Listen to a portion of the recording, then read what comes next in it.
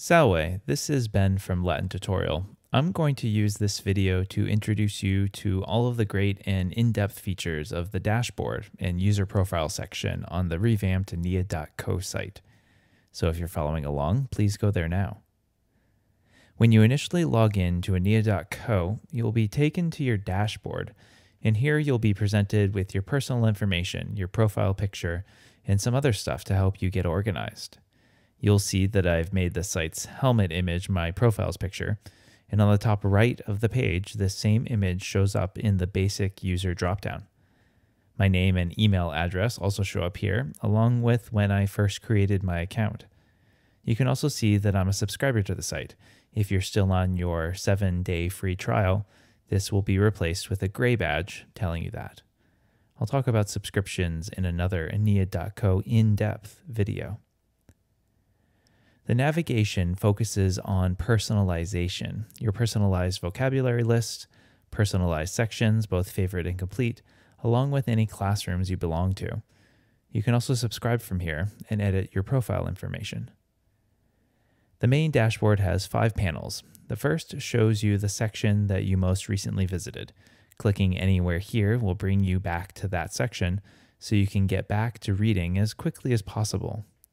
The next panel shows the verbum quotidianum, the word of the day. This changes at midnight Eastern time, so New York's time, or in my case, Maine time in the US. And you can likewise click on this to be taken to the info page about the word.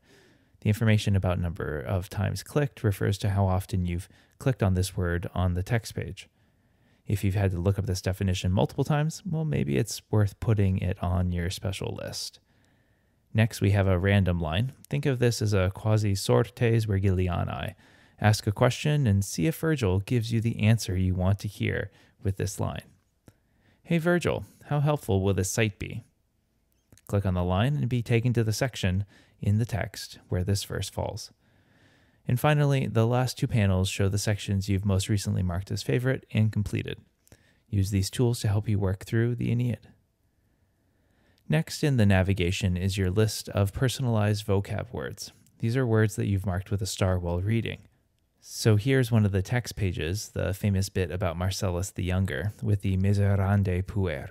If we click on miserande, we'll get the dictionary definition, and let's click on the star to make it turn green. Now it shows up when we refresh this vocab page.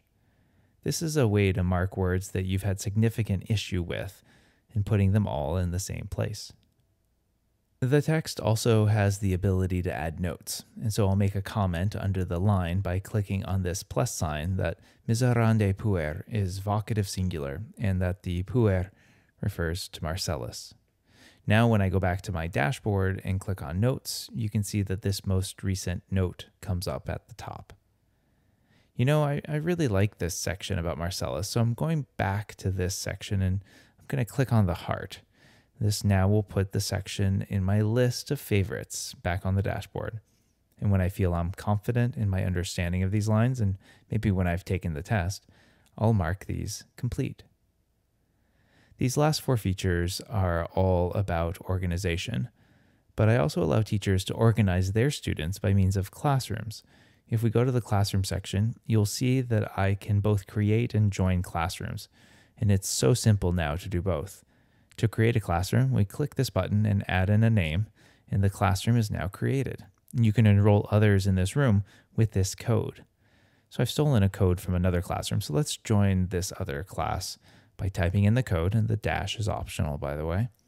And when you create or join a class, it automatically sets it as your active class, and that is marked with the green check mark and outline. Classrooms are a great way to organize bulk subscriptions, and this is a feature that I hope to add a lot more to in the future. And speaking of subscriptions, the next bit in our trip down the dashboard is the subscription section. I'll address this in more depth in a different video, so we'll leave this for now. And finally, in the profile section, you can change your profile picture by clicking on it, and file uploads are limited to 1 megabyte. You can also edit your email and name and change your password. This has been an in-depth look at one bit of the new revamped version of Aeneid.co. Stay tuned for more, or check out the tool yourself by navigating to the site. Gratias Maximas.